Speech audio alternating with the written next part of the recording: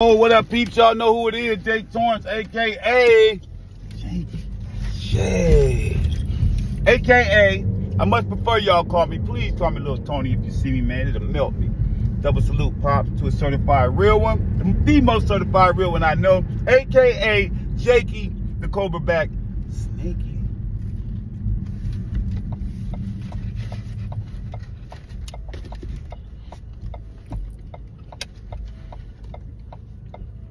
You already know, egg and cheese on your body beard. Ain't nothing changed. Hey man, you know what we gonna talk about today? Even when you have a change of heart, bro, you still gonna suffer. Even when you have a change of heart, y'all, you still gonna suffer. Meaning this.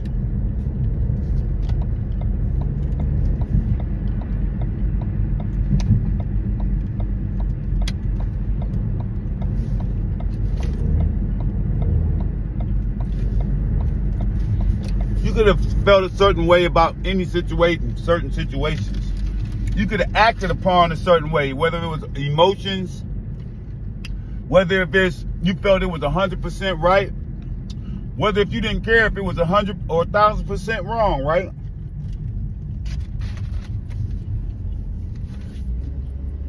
No matter what point in life you felt that way, this way, or acted this way, and then all of a sudden, it ain't even all of a sudden, it could be via something major happened. Something that traumatic to make you instantly change the way you feel about situations or a lifestyle. Or it could just take growth, gradual time, you know, just time, just growing out of situations, right? Say like let's take a lady, for instance, used to be a stripper, a porn star, whatever, right?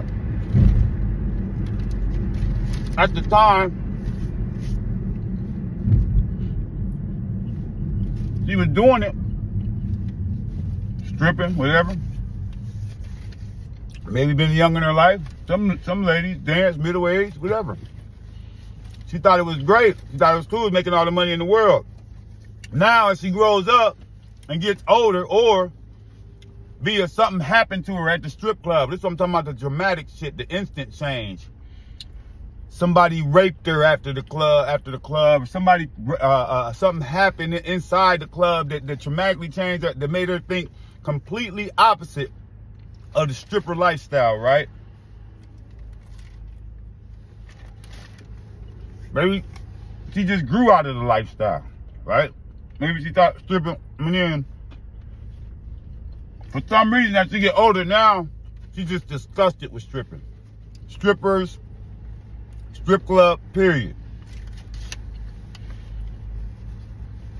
She's still gonna suffer. Even when you have a change of heart, y'all, you still gonna suffer for the shit that you did, or the shit, the actions that you did, or the shit that you said. No matter who it was to, they always gonna remember if you said some crazy shit or some foul shit to them, right? If you meant it, if you didn't mean it, 9.999999 times out of 10, if you said some foul to somebody like that, you meant it.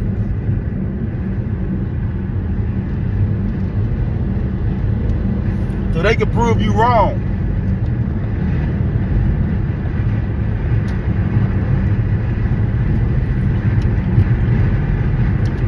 You can have a change of heart, but that person is still always gonna remember what you said or what you did, right? Always. The streets.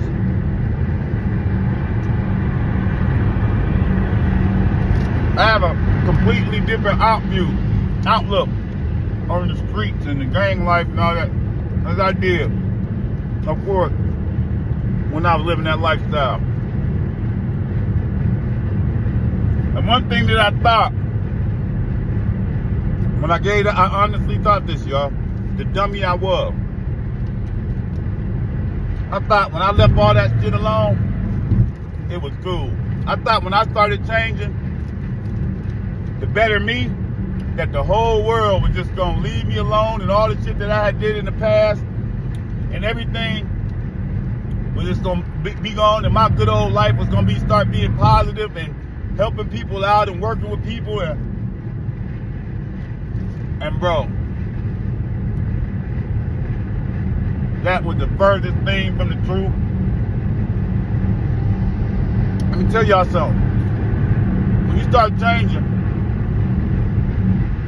and changing for the better, and no matter what the person you was before, and year after year, and your change is starting to grow, and your growth is just showing year after year after year, and can't nobody throw them motherfucking stones at you no more. Recent stones, you know what they're gonna do? They're gonna keep reminding you of the old person. The person that you don't even barely even know no more. The person that you might not even remember no more, or want to remember, right? They'll go back decades just to remind you. 10, 15, 20, 30, whatever you did in your past, no matter what it was, and no matter how much you changed, they are always going to remind you about your past shortcomings, your past mistakes, your past failures. It's always going to be somebody to remind you of that shit. And best believe this, I had to learn the hard way. Just because you change, and as soon as you start changing, bro, the world gonna come at you at a whirlwind. It's gonna be so much shit, the devil gonna start, whenever you start making this change, bro, I know this firsthand. And it don't get, you never know what life gonna hit you with. But when, man, I learned so many times and learned so hard that the more good you try to do, it seems like the more the devil is just poking, trying to get you back on that bad side. And I thought the more good you did, that all the bad was gonna leave you alone. Bro, even when you have a change of heart, man, you still gonna suffer. I promise you, man. You could be a felon, done went and did your time, you know, served your debt to society, come home, to most jobs and shit, you still gonna be looked at a certain way. You could have a complete, you could be truly rehabilitated, man, have a complete change of heart from the crimes you committed, man, and really, really not wanting to ever go back to that lifestyle, or plan on, or knowing, like me, that you'll never go back to that lifestyle. It would have to be some drastic shit going on for me to have to go back to the street life or selling drugs or some shit like that. Like, drastic, bro. I'm talking about jobless. No, it would have to be some crazy shit going on around here in the States for me to go back.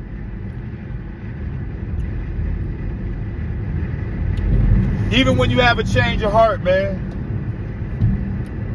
them folks is gonna remind you over and over and over and over again, man. The devil, he gonna come at you so strong. Trust me, y'all.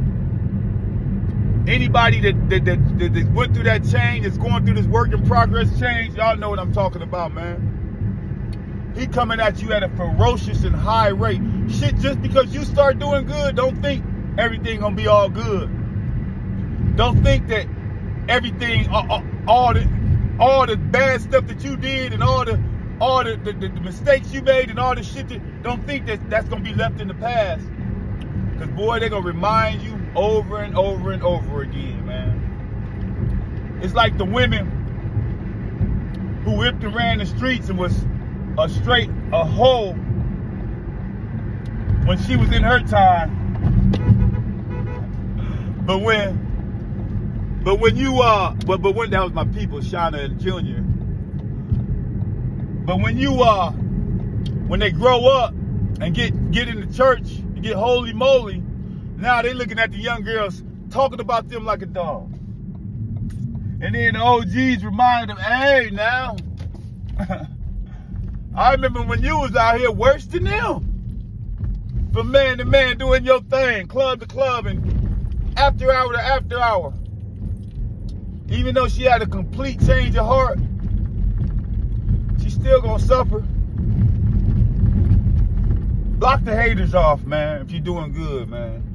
Because I promise you, man, they're gonna keep reminding you over and over of all the things that you did in the past. They will never remind you of the changes you made. They will never tell you the good father, the good parent you are, the good son or daughter you are. They don't never remind you that you get up and go to work, a productive citizen.